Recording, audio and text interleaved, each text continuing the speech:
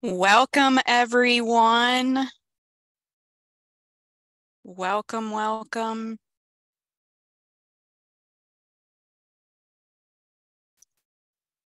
We'll let everybody go ahead and get into the meeting, and then we'll get started.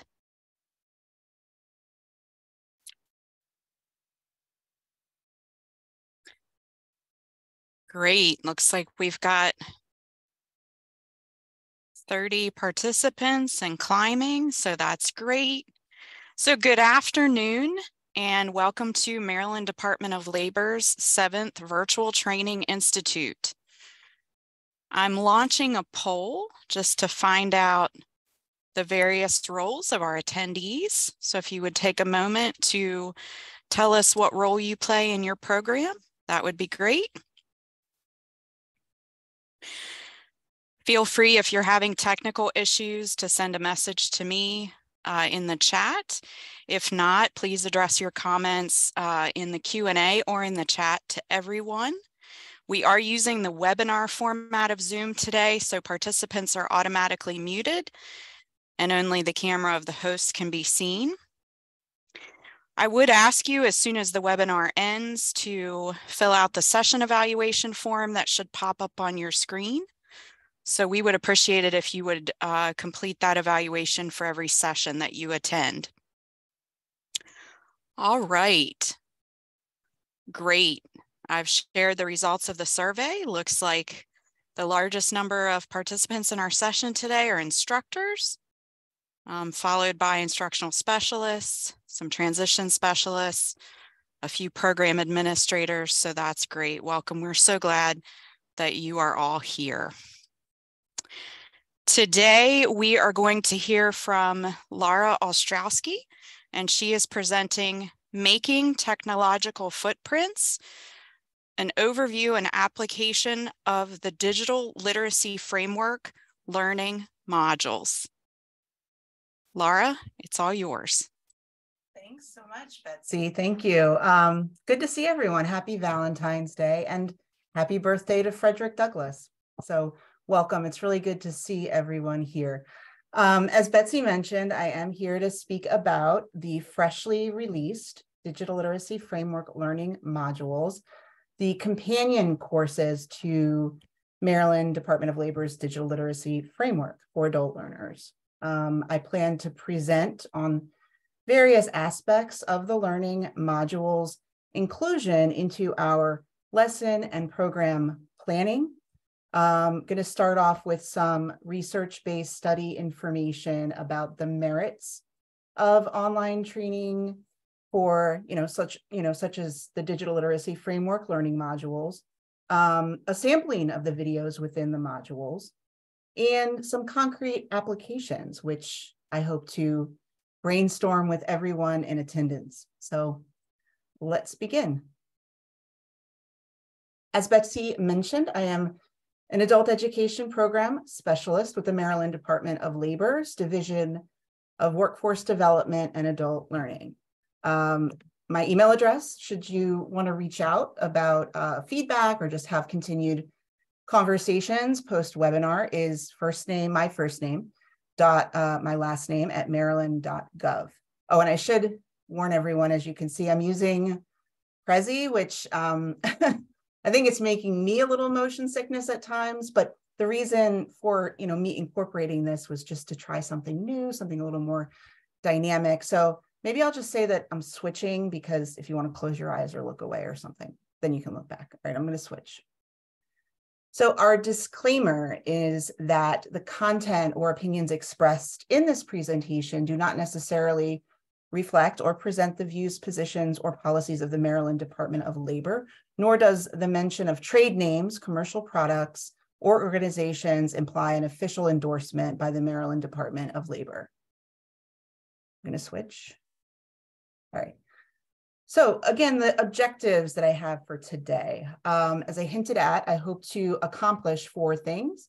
1, to discern the need for online training that touches on an instructor's couple of important facets, emotional and social development within that online learning capacity, despite the virtual channels. 2, through select examples of the learning modules in action. I want to assess the implications of the definitions in further reaching contexts. 3, I would like to recognize the skills, both technical and cognitive, necessary for digital inclusion within lesson plans. And 4, sort of playing in this sandbox a little, devise some thoughts on learning activities for some sample tasks, considering both those technical and cognitive domains. I'm going to move on. So the agenda, which I guess I pretty much outlined, but we're going to look at the research. We are going to look at examples from 3 of the elements: communicative, computational thinking, and investigative.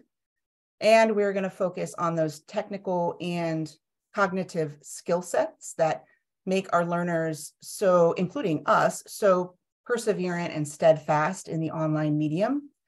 We are going to craft out some activities using our various frameworks, specifically the digital literacy framework for adult learners. And please feel free to ask any questions throughout. Gina, it is so good to see you here. I'm just going to give you a shout out. So yeah, please feel free to ask any questions throughout. Betsy, if you don't mind, just if I miss anything, please just interrupt. I want to make sure that we get everything covered. I forgot to say, but I'm switching. All right, now into the training. So I'm gonna, and sort of the basis for the training and how we can kind of think about it moving forward. So I'm gonna switch. Okay. So there are definitely merits to online learning, but thinking about our approach to online learning, courses do provide some really important, I would say, positive aspects, including the sort of autonomy of training and the flexible learning environment for sure. In particular, when individuals feel that the learning is consistent with their interests and needs, the learning satisfaction is greater. So attitude, in a study by Sang and Chen, attitude has an orientational impact on the perception of activities, and it will impact learning performance. So this is important for us to consider as well as our students. Learners can interact with their coursework in an online space at any time without any space limitation whatsoever. And it allows them to think and reflect upon some of the finer points at their own pace, and any standard operating procedures that go along with it, whether it's a framework in our case, whether in the service industry model, perhaps it was a set of procedures on the job. So overall, I think we can feel really great about online learning and our learning modules because that will help us professionally. I'm going to switch. So along with these positive aspects, the social and emotional dimensions of adult learners in the online environment is important to consider. Besides teaching the way we were taught, we also teach the way we learned, sorry, the way we learn. That's according to Olson and Hora. If teachers foster creative and industrious online spaces in their classrooms, our learning experiences as teachers and the ways in which we learn online, that needs to be understood in pretty significant detail. So also we need to nurture and grow these understandings so that our students can experience the best modes possible. So giving a possible extension of the learning activities into a collaborative space like online discussion boards or even a group study circle, these impacts can all be maximized. So what we do at home or individually within the digital literacy framework learning modules, we can then take that back for further study for extension activities to really just bolster the experience overall. All right, I'm moving ahead. So next I'm going to talk about LP. In this context, learning presence. So considering learning presence, or as Shea et al. And Pawan indicate, it is self and co-regulation in online spaces. So some of the framework phases that emerged in this this study of learning presence are forethought, so that planning component, the coordination, task designation, was one phase. Another phase was performance, monitoring, and strategy use, and reflection. All of these are phases within that learning presence in an online environment. The study, Pawan study, was done with English language and literacy teachers, with the predominant outlook being that heavily focused and coded areas were in the strategy use, the planning stage. That was an indicator that was strongly recorded in terms of seeking and offering information. So within that performance, within that strategy and strategizing to receive maximum value for the work performed, learners were highly focused on going beyond the classroom materials to find information for a deeper understanding, which is a superb indicator to examine, particularly if someone is passionate about a topic. To what extent will it be carried on into the future? Monitoring was another category coded most frequently. Again, monitoring as a part of performance. And that was pertaining to where the instructors expressed reactions to their own as well as their co-instructors, classmates' input and performance. So again, that sort of interaction. There's the independent piece of discovery and exploration, as well as the coordinated effort of sort of going over outcomes with your team members. So the upshot here is that in looking for ways to move forward and enhance our professionalization for ourselves, that desire to seek out additional training and certifications and licenses, it coordinates nicely with the idea of professionalism, a lifelong learning pursuit where individuals will engage and want to and really seek to improve their engagement with the content, to serve those needs, to really take those trainings and certifications even the step further in that lifelong learning context. So, I thought that was a very interesting study in terms of how we interact with our learning environment. Let me just pause here and see if there's any questions. Okay, gonna move on. So lastly, how does this all kind of pertain to the learning modules framework and the digital literacy framework with the learning modules in mind? I think there's a couple of important points to really take this from our study to the next step, which is implementing it in the classroom, having that stake in professional development, and really being able to sort of embrace the framework in its faithful form. Modeling our own experiences to create the maximum kind of exploratory activities and lesson plans and just overall programmatic plans, as well as this coupling of the video-based training that's present in the learning modules, plus observations and comparisons with peers to really identify what are the strengths posed by the framework, what are the growth opportunities that can be incorporated within the classroom. So I'm going to ask a question now, and maybe we can kind of engage in the chat for a moment. Thinking about our own professional development pursuits, and I mean online. Let's focus in online professional development pursuits. What do you enjoy the most about the online format? Assuming you're undertaking an online professional development, such as VTI, what do you enjoy most about the format? Flexibility, lack of commute, you can do it from home. Yeah. Incredibly flexible and easy to attend. Nice. I see collaborating. So the accessibility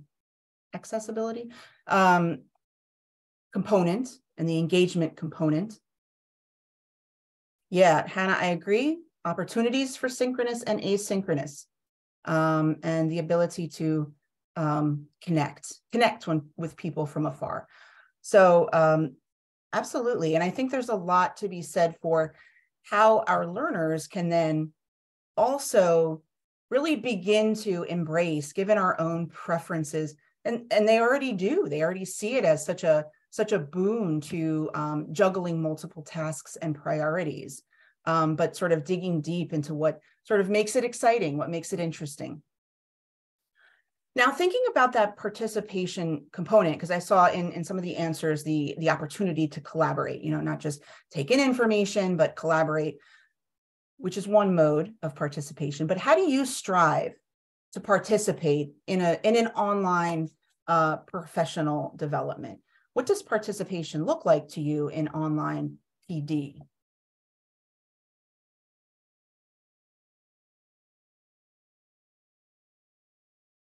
What does participation look like in online professional development? Communicating with the chat, being given a task. Okay, cool. So some of that is instructor driven, some of it individual, breakout rooms, asking questions, joining the conversation, using the chat tools, sharing information with the chat. Yep. And hearing others' feedback. Absolutely. I think that's a lot of fun. So some of it, yeah, going back to the statement and taking in relevant information. Awesome, Jovita. I'm seeing that kind of blend of like, what are we sort of prompted to do versus what we take upon ourselves. And I think that model needs to somehow communicate itself to those learners who may not already know in advance, oh, this is something that I really want to pay attention to, or this is something that I really want to jump into the conversation. They're kind of led to that point, in terms of that practice, connecting with people you might not typically. Yeah, definitely. So all of these things that we, consider as gems and jewels within the online space, it's always good to keep those in mind as we engage in any kind of online training pursuit, as well as continue to transfer these skills to our classrooms. I'm going to move ahead to my next sort of conversation piece, which is the modules themselves. Just by show of yes, no in the chat, who has had an opportunity to sign in and look at the digital literacy framework learning modules? And I'm going to go ahead and can I put this out to everyone? Betsy, if I can't here, hold on. Let me do this. If you don't mind, Betsy, can you put this link? Sure, absolutely. I don't think I'm putting it out to everyone. So yeah, some yeses, some no, just the one. Yeah, I mean, I know it was just last week, so it's not like hop to it or anything. I mean, it was just last week. So that's cool. It's good to see so many yeses, frankly. But they are 100% free of charge for you to undertake. So whether it's one right now, because I know it's a pretty intense period in the grant-funded programs, as well as programs across the board, it's always kind of intense. When you have a moment, just looking at one or two, one for starters. I may have, is it in a circle? Oh, I'm getting to it, Joanne. You may recognize some of the aspects. So let's see. Okay, so let's go ahead. Let me move. I'm going to jump into the modules circle so that we can see. Let me just see, Pamela. Yeah. Oh, cool. Did you like computational? Hopefully, it'll continue to provide some hours of entertainment and just engagement. Nice. All right. I'd love to have anyone who's like chomping at the bit for these. Like, I would love to have a conversation with you about them. Just getting your feedback. I know sometimes in our spaces, it's hard to connect that way, but whenever you have a moment, just shoot me an email. Cool. All right, let me move on. I'm getting caught up in the chat. So the digital literacy framework is accessible. Not the framework itself, that's accessible, of course, online, but the learning modules piece is accessible through the link that we shared. You can, again, free of charge to you, create an account or sign in if you have one. Providing that providing that framework context from the digital literacy framework for adult learners into, increasing that understanding and improving outcomes for them personally and professionally throughout for all of our learners within the state, adult learners within the state of Maryland. So again, these ideas are in the context of considering both the operational process, technical skill set, and the cognitive. So approaching those two with sort of that overlay in mind. Okay, so jumping into the communicative element, let me go ahead and advance, and then I'm going to show you a clip. So the communicative element, this module probes, for those familiar with the communicative element, its definitions and guiding principles, it's going to probe deeper into the use of the element, particularly in terms of how we engage with one another, within our communities, through those various communication styles, written, oral, with the consideration in mind of our audience, our purpose, and our tone, just to name like a brief sampling. So the video in mind that I'm trying to share, let me move over there now, is all about audience, purpose, and tone. So let me go ahead and play so you can kind of see what it looks like within the learning module space here. Let me just point out a few navigational pieces. We are actually inside the communicative element learning module. There are some things that are consistent from course to course, like the welcome, the definition of digital literacy, and then each module starts to get into its own elements, sort of meat and potatoes. So within the considerations for digital communication, we do think about audience, purpose, and tone. And this is just a snippet of what you'll see in the communicative element. Know your audience. Our roles change throughout the day. In other words, we wear many different hats. Therefore, we communicate in many ways within the digital environment. Explore the ways that communication can and should differ for different audiences. Communication with different audiences has different parameters and rules. You should have awareness of what these differences are and make sure they are reflected in your communication. Recognize the purpose. The purpose of communication is the crux of the matter. All digital citizens need an awareness of purpose before constructing communication. Even a brief reflection can help to clarify and guide our topic to a better conclusion. The same concept can be articulated in several ways. If the purpose is clear, the choice of tone should follow. Thinking about the areas of academia, personal life, and the workplace, and accepting the need to differentiate between them expands our capacity to communicate effectively. When and if individuals recognize the importance of correct and appropriate communications, the process will become no. Need to do that. Sorry, I think I moved my cursor too soon. That was essentially where I wanted to stop though. So let me just advance the bullet points. Sorry, didn't mean to prematurely end the video. But thinking about some of the things that were discussed here in the video, and for those of you who worked on the actual work groups, hopefully you're seeing the content that you work so hard to create coming to life in this visual way. How might you incorporate the communicative element into a lesson? Say you already have a lesson created on professionalism in the workplace. How might you incorporate this element of our digital literacy framework into that kind of a lesson?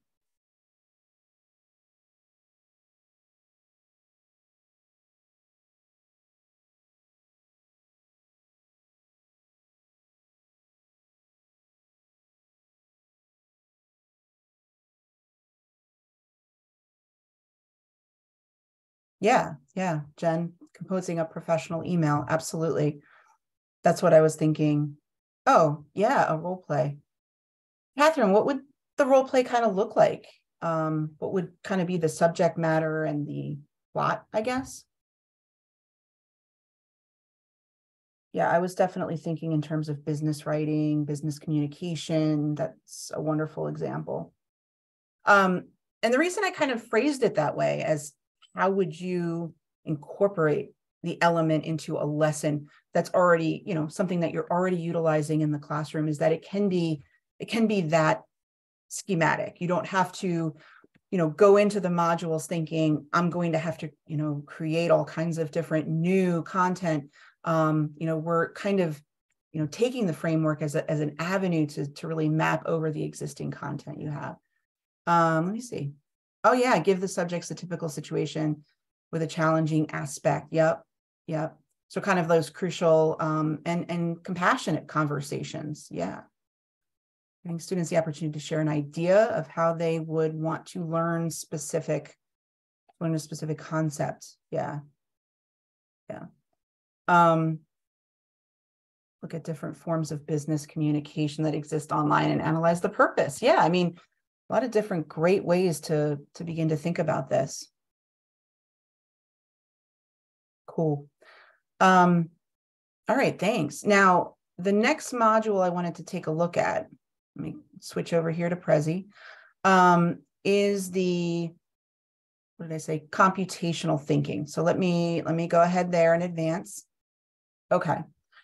So computational thinking, speaking about those critical thinking and problem solving skills and abilities, mapped out into 4 subtopics within the digital literacy framework learning module: abstraction, algorithm, decomposition, and pattern recognition. So these ideas, what appeals to me the most about this particular elements learning module is the fact that a lot of the ideas are not presented in a mathematical context.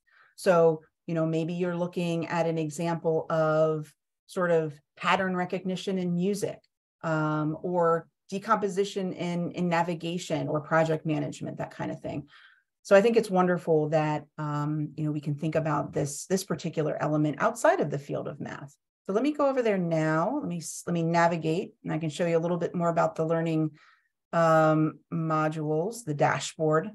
So all of the courses are pretty easy to access. I'm going to jump into computational thinking and the term digital literacy skill. So, it'll prompt you to jump right in if you've left off from somewhere.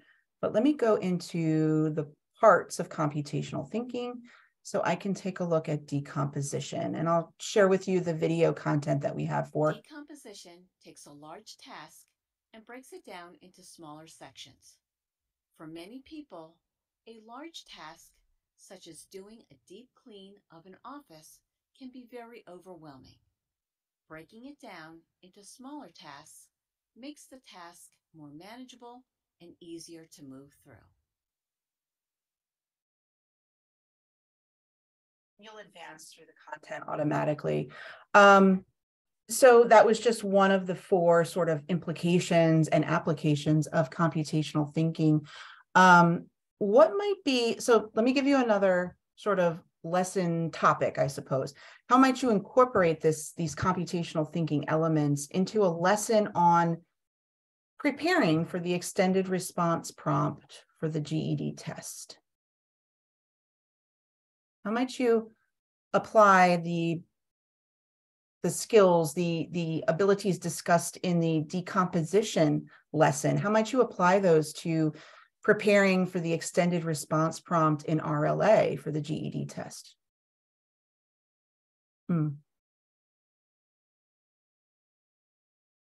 Yeah, I envy your organizational skills and abilities.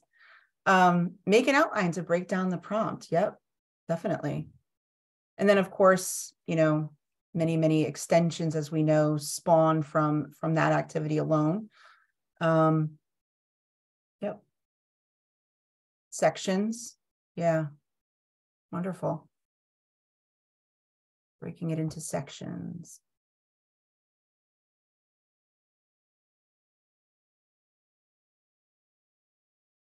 Fantastic. And so just to pause and kind of, debrief for a quick moment, are you seeing ways just in kind of looking at the learning modules and what you've seen thus far seeing ways that this can kind of probe, further thought on applications for, how might we incorporate, in addition to the content itself, the cognitive aspect, what other tools exist for that digital component. We're going to get to those in a moment. Yeah, cool. All right. Let me go back to Prezi. The last element that I wanted to share out is investigative. So let me move to investigative. So now we're speaking about ways to, locate information that's trustworthy and authentic, and really finding the ways to be safe and, finding the credible information in this vast world of the internet. So increasing awareness too of some of the dangerous scams and red flags that exist. So within this element, I did want to share with you one video snippet that talks about phishing scams. So let me move there. Again, navigating back to my dashboard, I can kind of, jump pretty seamlessly from one module to the next, just to kind of show you how to make your way around this reflect on, things that I might have seen. And let me go back and kind of toy with that idea. So I think it is under the process. It's under the element itself. Oh no, it's probably under validating content and information. That makes sense. So here is a video, less than a minute. So again, like very bite-sized, very in and out kind of accessible content here. So let me go ahead and share this video and then we'll pause again. If it sounds too good to be true, it probably is. What does this mean in reference to job searching? When seeking employment, you may have come across ads that stress the urgency to apply now or offer large sums of money for people with minimal to no skills. Oftentimes, these links to apply are ways to access your personally identifying information with no intent to offer a position. From false job listings to email phishing scams, it is important that you increase your awareness of safe digital activities. Email phishing scams often occur at your place of employment and through your personal email. Either way, it is critical that you do not provide a username, password, or any personally identifying information through email or click on any provided link. It is particularly tough when the email is sent to your personal email rather than a work-related email. In a personal email phishing scam, it may appear to come from one of your personal accounts, so it can get complicated in order to detect the authenticity of the email.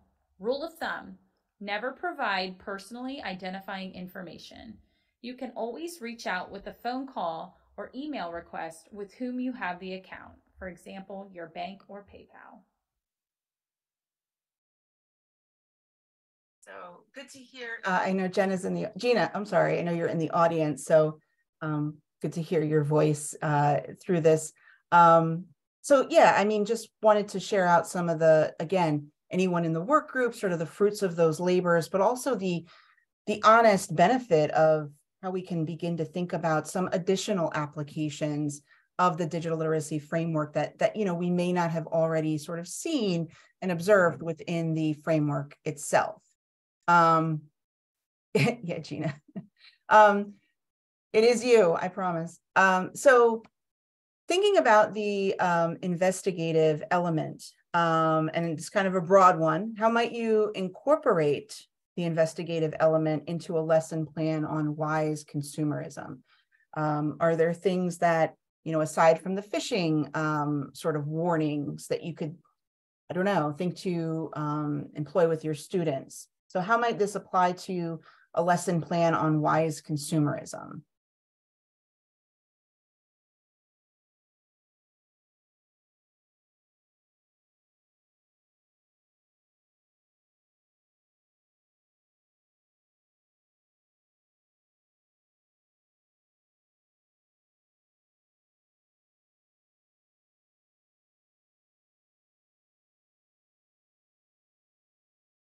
Joanne, I see you have your hand up. Would you mind to just drop your comment in the chat? Thank you.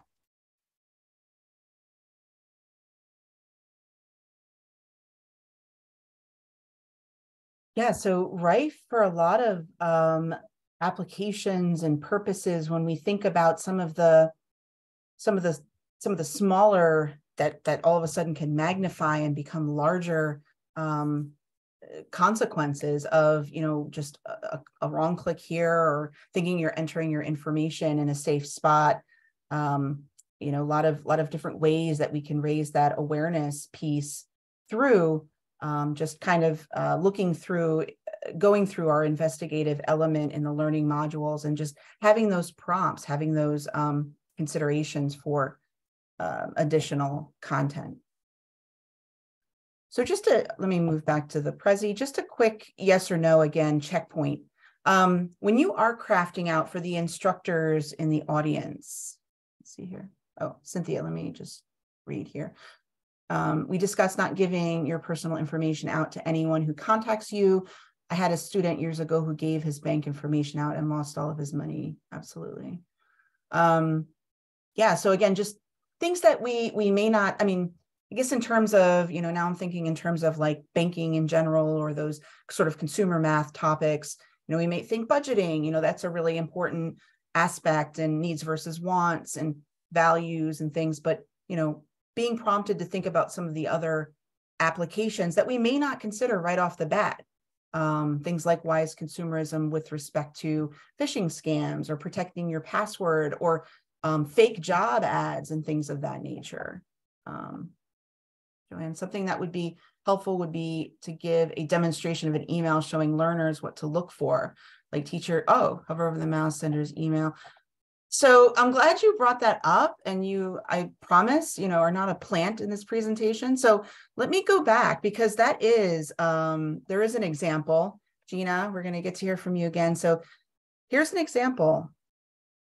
Uh-oh, it looks like Amrith is a bit stressed. Let's stop in and see what's going on. Amrith is reading through his email. Maybe he got bad news from his boss. Here's the email he's reading. Fortunately, Amrith is one smart cookie. Initially, an email coming from the CEO speaking about guidelines and policy along with disciplinary actions caused Amrith a little anxiety, but something just didn't feel right, so Amrith reread the email. Once Amrith reread the email and recognized that there were several spelling and grammar errors, he knew something was wrong. The email also requested that he provide his personal employee username and password. Being aware of phishing, they wouldn't get him this time.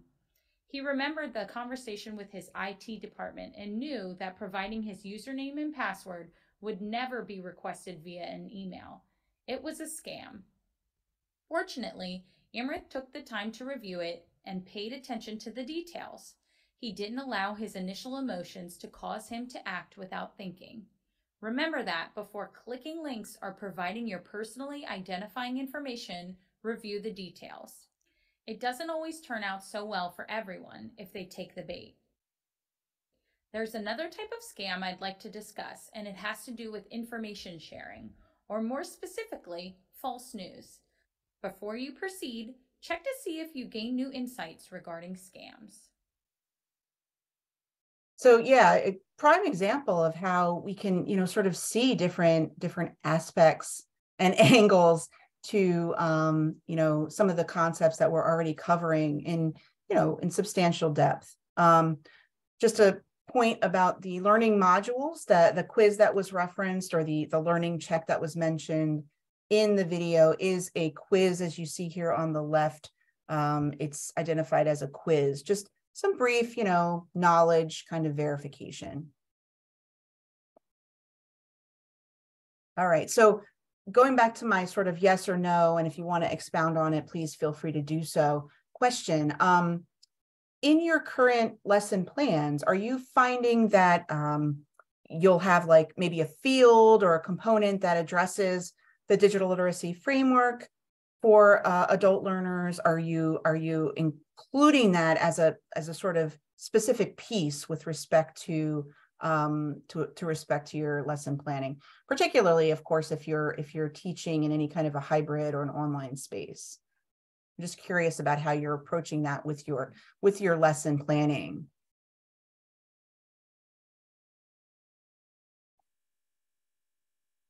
Okay, cool. That's great, Hannah. That's good to know. Because even if you're, and Cynthia, fantastic.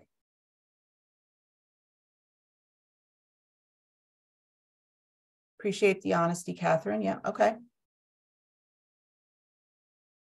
When I was in the classroom, Betsy says, and had to submit lesson plans, we were required to include elements of the digital literacy framework. Great, okay. And so with some of these ongoing discussions, we can see how something like the framework, how the modules themselves can begin to prompt that ongoing application. So, more to come. It's ever evolving. I'm going to move ahead here and talk a little bit about the skills that we can be sort of focused on within these snippets, because each module provides so much rich content in terms of how we can begin to incorporate it into our existing lessons. These can be short snippets of transference. In fact, it can be something that you do in an online class, but it could also be something that you're doing in a face-to-face class. So let me move ahead here and look at the skills that we're speaking about. So in terms of that lesson planning, piece, that sort of practical application, taking the technical, taking the cognitive and sort of like intersecting it, juxtaposing it with one another. The digital literacy framework is that overlay of sorts to sort of begin to amass the prerequisites, the technological prerequisites, the skills and the standards information. So taking a closer look, we can see that perhaps in an activity like, and we talked about this a moment ago, sending an email to your boss to propose an idea or process improvement, something that's phrased in a professional way. So considering audience, tone, and purpose, how can we think about how that technical piece might look? Well, maybe you'll, incorporate something like Outlook or Gmail or whatever, system that your program is using for the students to begin to start to think about that aspect. If you're deconstructing the RLA prompt, maybe you're doing some kind of a collaborative effort through Google Sheets, or maybe you're, looking at different, I know they have like art, whatever it's called, clip art, I guess, for those different process flows. Maybe you're using something like that with Excel. Something about phishing scams, if you're creating a flyer or an advertisement, you might use Word or Publisher or whatever. Google Docs, if, again, with that collaborative piece, and also Word, if you're using kind of a SharePoint space. Flip is a program that, or an application rather, that I recently explored myself at a Texas TESOL conference. There was a session about, incorporating Flipgrid, I think it used to be called, and now it's Flip, into the classroom. And there's tons of considerations, of course. Sometimes with the digital integration piece, it's not so much the product. I mean, it is for sure, that's the goal, but the journey is often the whole learning experience. Particularly if you are kind of starting from the ground up on some of these applications, kind of getting familiar with them and seeing where the students' sort of pain points are with the various applications and how they can be adapted.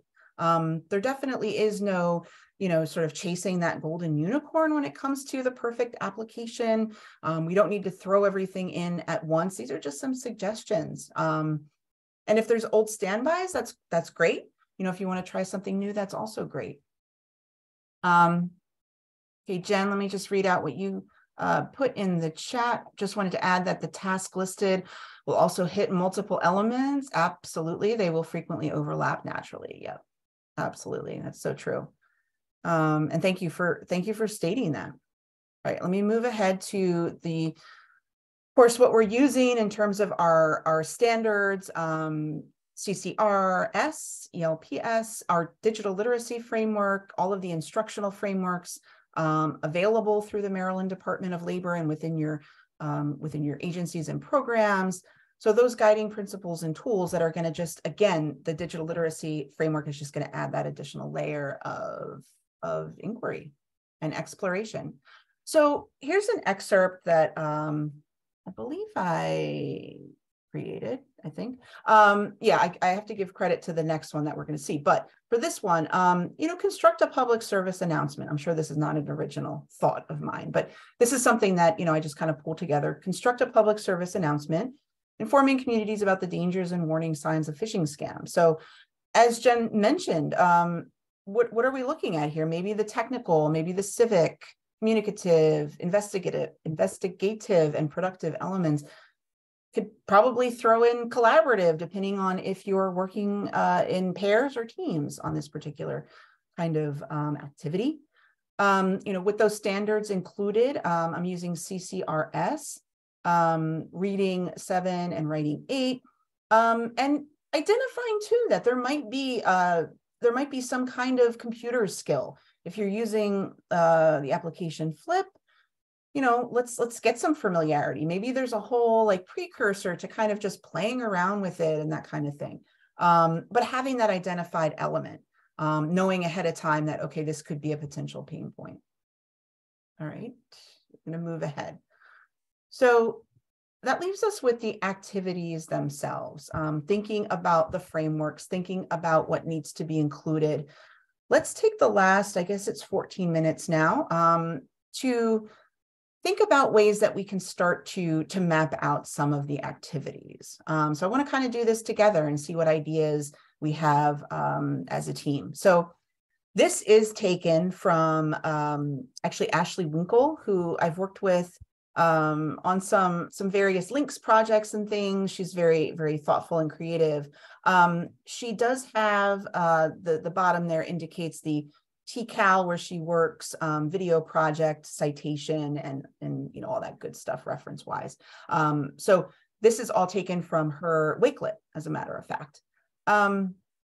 So drawing conclusions in a reading passage, introduction to OSHA in the workplace. That would be kind of the title of this whole endeavor. And I think it spanned multiple classes, a few hours. But by the end of the lesson, students will be able to draw conclusions about the importance of workplace safety and being able to pull information out of a flyer or out of a written summary to properly synthesize and begin to implement those procedures. So the first thing I want to do is think about, this is a pretty large undertaking, right? So what are some of the steps that you foresee, before we go into sort of looking at the nuts and bolts? Like if you're talking about workplace safety, if you're talking about an OSHA documentation or some kind of an advertisement of sorts, like a public service announcement, what are some of the sort of hurdles or humps that you might find in that road to really communicating that information to the students in your class? What have been some of the hurdles that you might encounter? I'm just curious, like if you're dealing with these heavy, like informational text-based documents and publications and things, what have been some of the hurdles to have them have the students and the learners really kind of parse through and begin to draw conclusions or synthesize information? I'm just curious.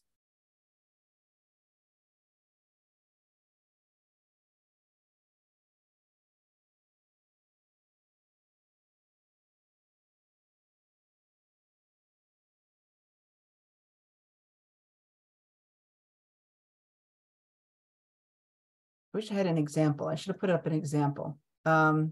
Yeah, fear of digging into this type of task. The language, that's exactly, what I was thinking, Joanne. Passive voice. Yeah, but also these, sometimes not, over the top, like crazy terms, but sometimes pretty technical language. Yeah, definitely. I chose as kind of a precursor, something that wasn't an over the top technical word, but I'll show you in just a minute. Let me just look at a couple more chats. Betsy, yeah, developing oral fluency, discussing safety. Perfect, relationships to OSHA versus in their country. Okay, background knowledge. This is all really good. Great points. Let me see here. Moving past barriers that create misunderstanding. Language learners often have a hard time grasping information that isn't simple fact, date, number, etc. Yeah, absolutely. And, where I started from was not a place of like, some highly technical, like OSHA-ish word, clear and concise language, great, is with define teamwork. Let's, if we're talking about work, if we're talking about the business, how can we define teamwork? And what might we do? Like if we're trying to just bounce around some ideas about a term that, maybe we do have some familiarity with, maybe it's not something that we have to resort to a dictionary or some technical publication to figure out what it means. I put up a word cloud here, but what else could we do? Like when we're thinking about particularly digital skills, how might we elicit this information from our learners? How might we ask them to define teamwork?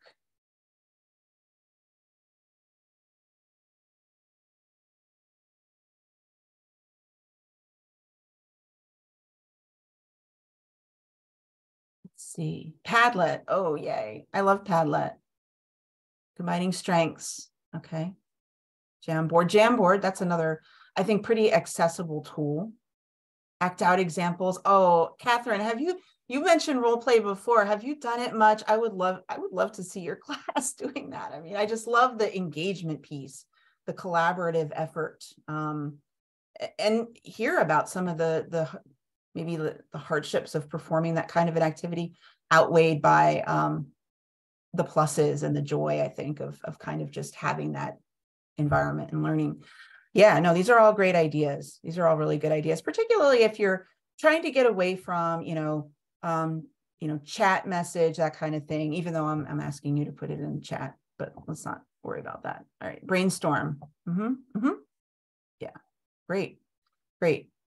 Lovely. And then let me move ahead to one of the more, I would say, topical kind of lesson pieces that we have. So that previous was kind of a precursor. This is actually the excerpt from, and it's included in the Wakelet, Ashley's Wakelet. Employers must provide employees a workplace free from recognized hazards. Here we go with the more, I would say, just technical. It is illegal to retaliate against an employee for using any of their rights under the law, including raising a health and safety concern with you or with OSHA, or reporting a work-related injury or illness. So that's kind of dense, and that was like one of like 7, employer responsibilities. So thinking again about like going back to the, the accessibility piece and how we can incorporate technology to make this kind of a task more palatable, more engaging, more fun. If you were just looking at that alone, that blurb, what are some of the ways you might decompose it? Would you, look at specific language and try to break that down? I just threw out what might retaliate look like. Yeah, I mean, break that statement down into more than one sentence. Definitely. That second statement. Yep. What's a recognized hazard? What are we talking about? I think, this isn't meant to be like a legal document. Well, actually it is. I'm sorry to say that it is. So really understanding what that means, paraphrasing. Yep. Because these are, as I almost said, but these are, regulations, and they are also meant to protect, their employer responsibilities and employee rights. So, we are kind of, providing an example. Perfect. That's exactly right. Of recognized hazard, because we are, providing that guidance through something like this kind of an activity, prompting, just again, that knowledge that this is something that is an employee right, in the workplace. So last, and then I will pause for any questions. The last kind of activity I wanted to show, and this is kind of text heavy, and so I apologize for that. But this outlines a scenario. I mean, we talked about scenarios. I think, Catherine, you may have mentioned, going through scenarios and, different situational examples in role play. An employee must report to work by 8. The employee drove to the company parking lot at 7:30, parked the car, employee exited the car. So there's a whole host of situational kind of details included in this scenario. Essentially, you know, it talks about the parking lot and sidewalks privately owned by the facility. Employee stepped on the sidewalk, slipped on the snow and ice, and the employee suffered a back injury. I'm paraphrasing some of what's in there, but here we go into what conclusions can be drawn about a response from OSHA. How can we begin to think about this as a situation that has recognizable legal and employer-related responsibility requirements? And this is not meant to come down on employers at all. It's meant to sort of have that open conversation between what is documented and what's required and what's sort of expected. So anyway, in drawing conclusions through this, I think there's a lot of information here. So how would you begin, those who are organizers in the group, how would you begin to kind of pull together the relevant information? How would you solicit the details that can help an individual to draw these conclusions about a response from OSHA? Because again, it's just so text heavy. How do we start to pull that apart? Using what kinds of tools?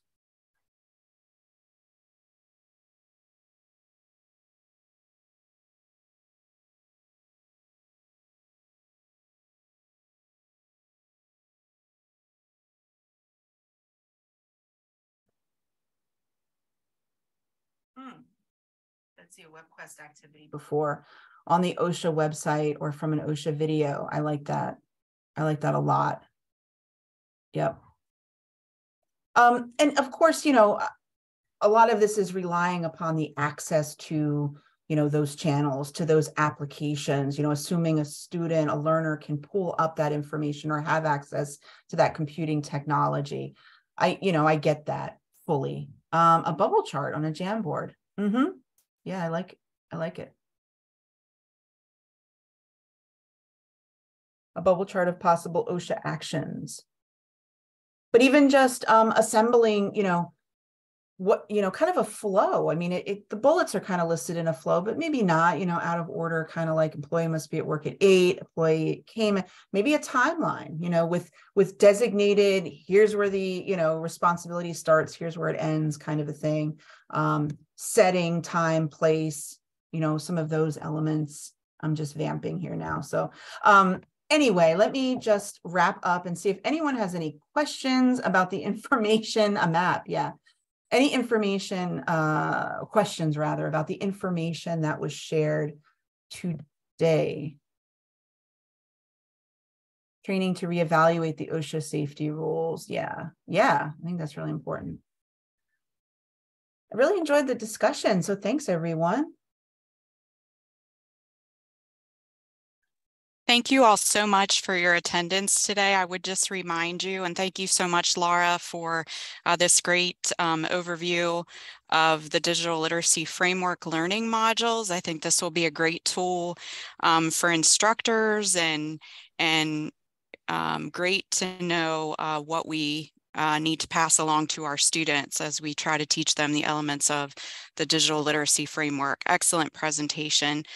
So again, you will receive a survey that will pop up when you log out of Zoom, and your certificates of attendance will be coming to you sometime in the next few weeks so that you can show those to your programs if you're instructors. And again, we thank you and look forward to sharing with you the rest of the sessions of VTI. Thank you, Laura. Thank you, participants. Happy Valentine's Day.